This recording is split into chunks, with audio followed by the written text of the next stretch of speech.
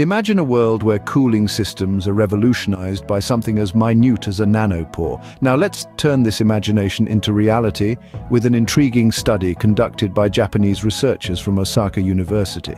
They've managed to demonstrate cooling via a nanopore, a concept that may seem complex but is beautifully simple. Picture a nanopore as the bouncer at a club, only letting in those on the guest list. In this case, the guests are certain ions.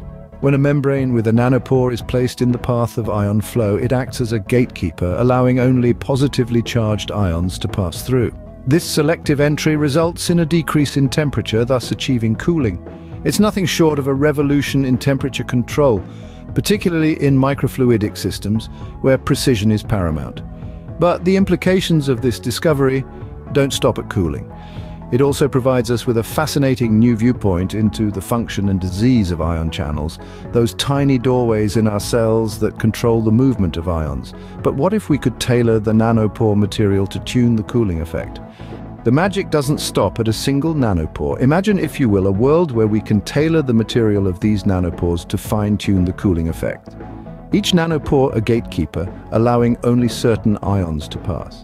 Now picture an array, a vast network of these nanopores, each contributing to a larger, amplified cooling effect.